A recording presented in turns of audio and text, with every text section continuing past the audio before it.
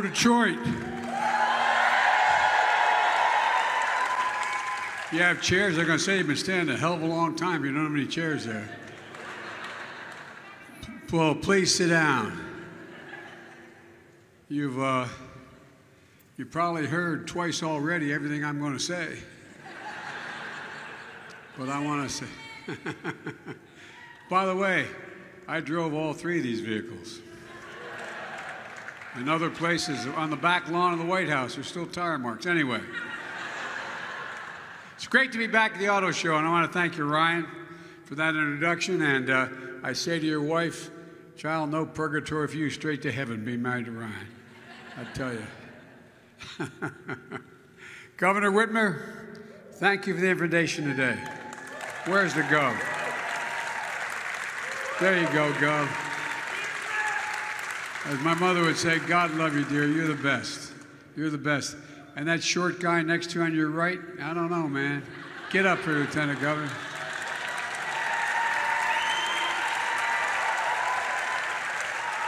And I shouldn't do this, but it's going to take a long time, but you got the best mayor in the United States of America right here in Duggan.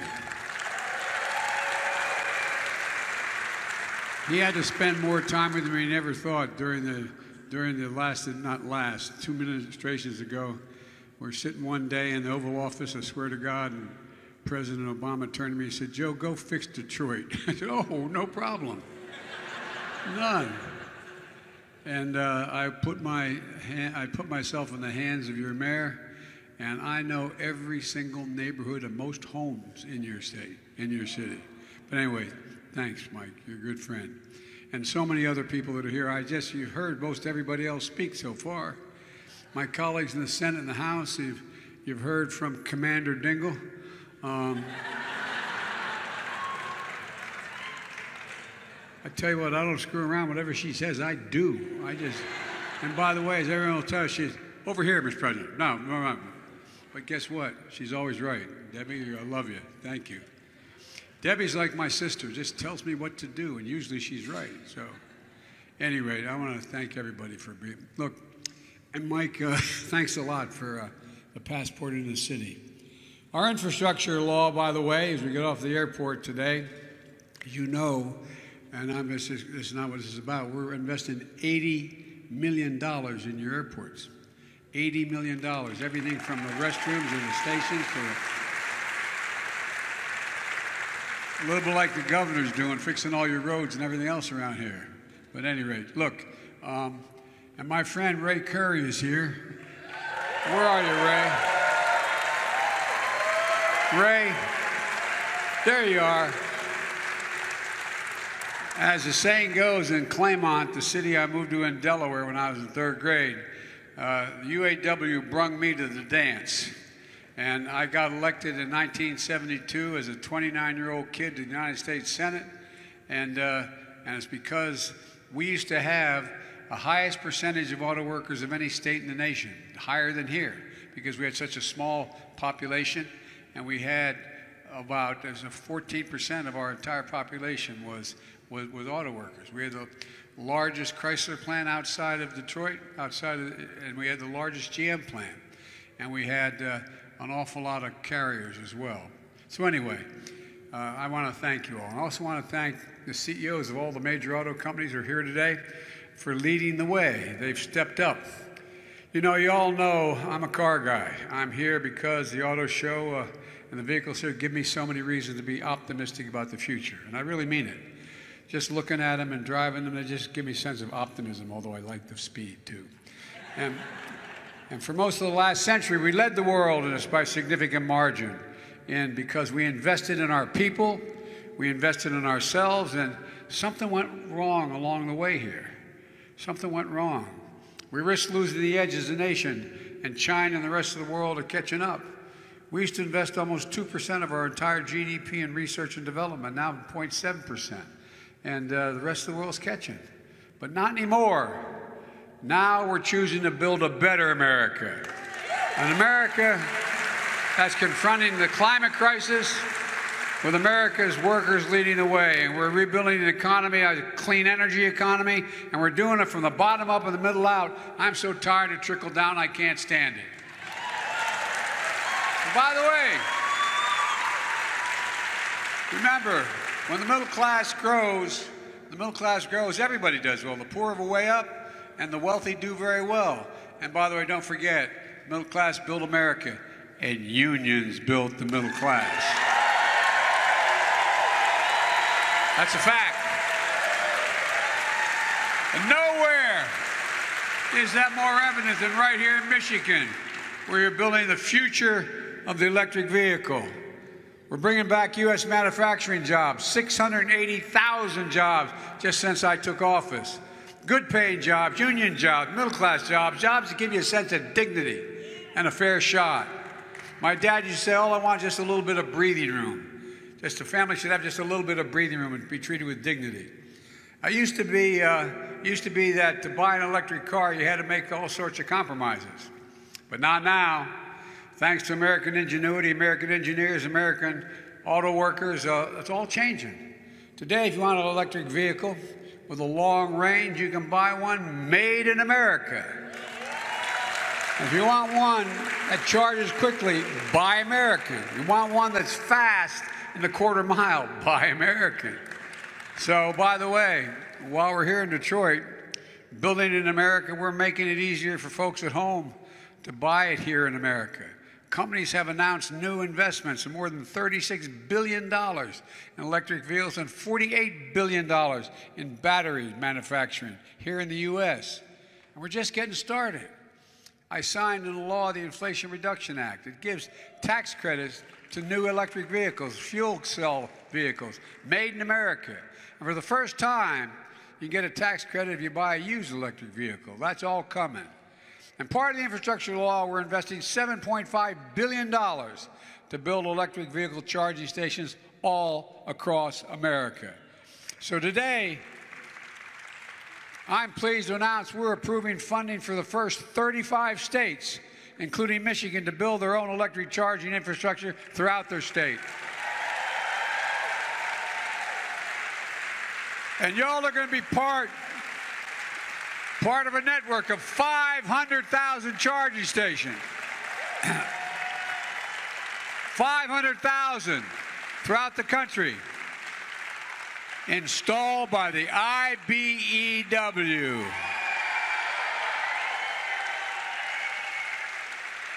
Well, I owe a special thanks, too, for the last election. Look, folks, the Great American Road Trip is going to be fully electrified. Whether you're driving coast to coast along I-10 or on I-75 here in Michigan, charging stations will be up and easy to find as gas stations are now. We're also going to invest $7 billion to make American car companies and have the batteries and other critical materials they need. The auto companies like Ford, GM, Stellantis, I still am inclined to say that other word, Chrysler. My dad worked for them for a while. Are all our partners here. They made commitments. We're investing billions of dollars in themselves to go electric. And we're lucky to have the most skilled auto workers in the world, and that's not hyperbole. The single most skilled auto workers in America are right here today, the UAW. I'm not joking. You know what I tell people? What I tell business, and I'm not joking, whether I'm speaking to the Chamber of Commerce or the Business Roundtable or any of the major organizations. Why am I so pro-union? They don't give you the credit. The American people don't understand.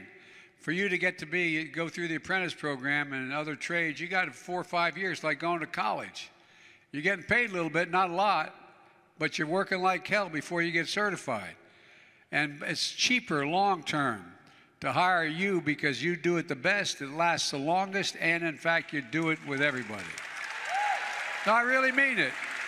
And by the way, we don't tell people that. People don't know that. Neighborhoods I come from, they know it, but they don't know that. It's not that they're mean about it, they just don't understand. I think one day you show up and you got a trade, man, you're all set. But you work like the devil to get there. And your work product shows it. I recently signed the CHIPS and Science Act, investing billions of dollars in research and development, workforce training, manufacturing incentives to bring semiconductor manufacturing back to America. We invented that little computer chip. We invented it here in the United States of America.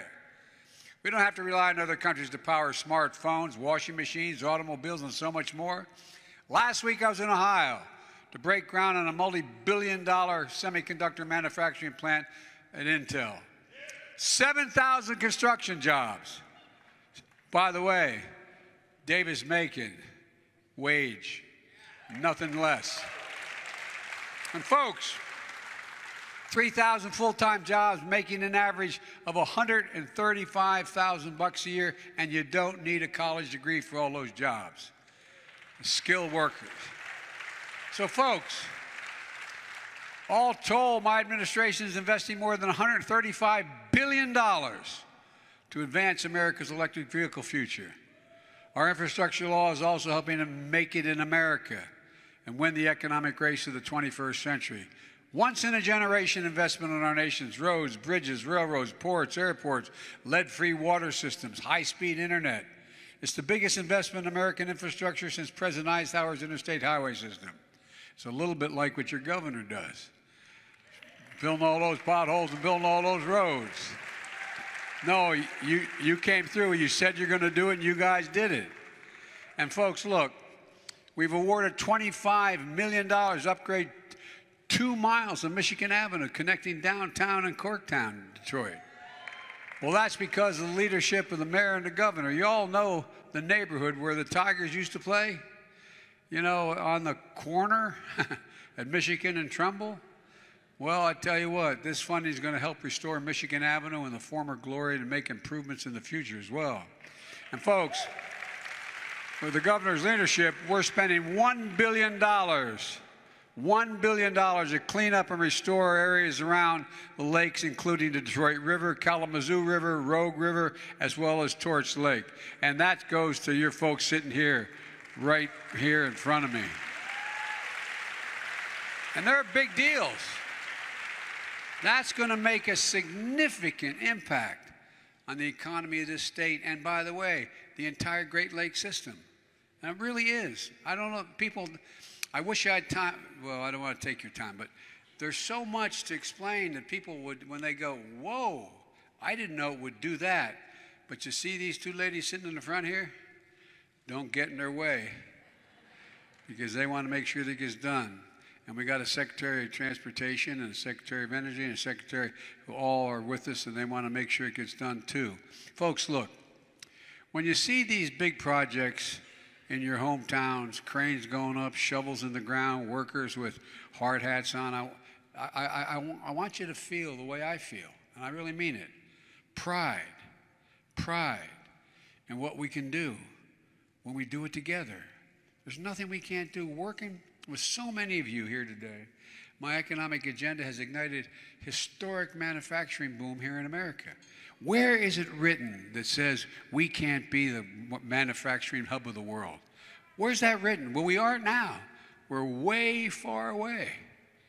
What happened? Where does it say the most advanced nation of the world can't, and by the way, I won't go into that. But no, I know many of you watching at home are like the folks I grew up with in Scranton and Claymont, Delaware. You feel left out, left behind in an economy and industry that's rapidly changing. You wonder, where's my place going to be in that economy? I understand. I really do. One of the reasons why my dad moved from Scranton, when coal died, everything died. Had to find new ways to learn new skills, new work. Well, but hear me. We're going to leave nobody behind. We're going to be working with companies, community colleges, technical schools, union-led apprenticeship training programs to make sure American workers are prepared to compete and outcompete anybody in the world. And I'm not joking. I am not joking. Earlier this month, I announced a $52 million grant for the American Rescue Plan. That's a partnership right here in Detroit, including the big three, United Auto Workers, to train workers and upgrade factories for electric vehicle revolution. For example, just like they used to be building carburetors, you aren't going to be doing that much anymore with electric vehicles. But we're going to have to build an awful lot of vehicle batteries. And the first people to get those jobs, the first people to train for those jobs, the people that are going to be able to do those jobs, anybody displaced. Anybody displaced. You know, I work with longshoremen back in my state and around the country. And you know, when we got all this new modern equipment to deal with the supply chain, to speed up product coming in, well, we put all these new cranes and equipment in. But I made a deal with I suggested that the business side of that equation was anybody displaced by any modernization, they got to get the jobs to run those cranes. They got to get the jobs to be trained on every new thing that was going on.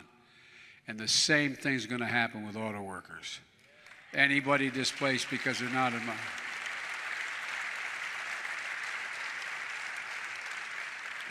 I ran for office to build a better America, not just to get us back to how things were before the pandemic.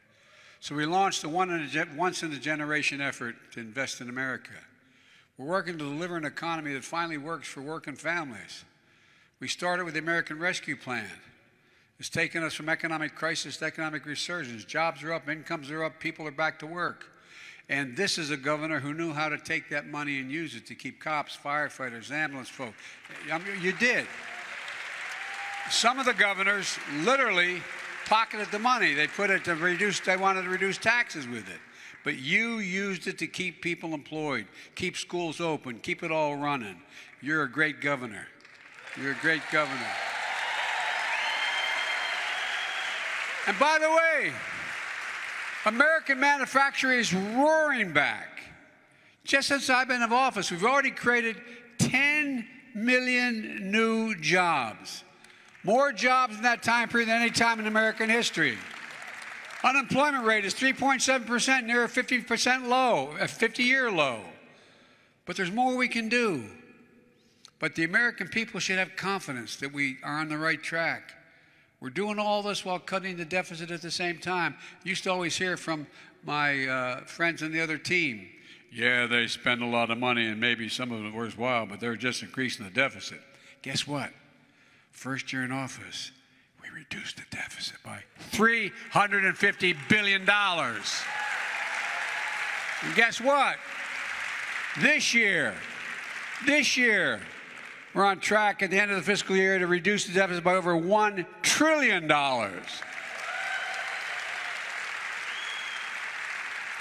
And we'll cut it by another hundreds of billions of dollars more over the next decade because of the Inflation Reduction Act. Because Medicare is going to be able to negotiate lower drug prices, meaning taxpayers pay out less money. Look, these investments are also tools to fight against climate change. Building cars with zero tailpipe pollution, running on a cleaner grid, making and inventing the technologies that are going to power the future. Let me close with this. When President Obama and I took office back in 2009, the auto industry was on its back. We were told, as you remember, and this was one career, by the way, as I said, all kidding aside, my state used to have the highest percentage of auto workers of any state in the nation. They're all gone now. It's all gone now. But used to have the highest percentage. And guess what? We were told when the automobile industry was going belly up that it would never recover. And the answer, we weren't going to be able to sell American-made cars at the same rate as we did before. But we didn't listen. And this is the God's truth. Because the debate we had internally was, and I made the case, so did the president, we bet on the UAW to bring it back. Swear to God, you brought it back. No, I'm not joking. Think about it. The UAW brought it back. And that's who we bet on. We're betting on you again. You got a lot of help from American engineers, from American innovation. We extended a lifeline, and we stepped up, and we saved more than 1 million jobs. Because of that work, the U.S. auto manufacturers are in a position today to drive full speed ahead. I believe we can own the future of the automobile market. I believe we can own the future of manufacturing. American manufacturing is back. Detroit is back. America's back. And folks, we're proving it's never, ever, ever a good bet to bet against the American people. Never, never, never. You just got to remember who we are. We are the United States of America. We are the United States of America. And there's literally, I mean this sincerely, there's not